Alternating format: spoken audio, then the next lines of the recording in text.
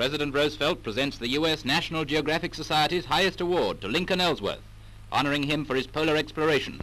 And Ellsworth replies with a speech that is brief and to the point.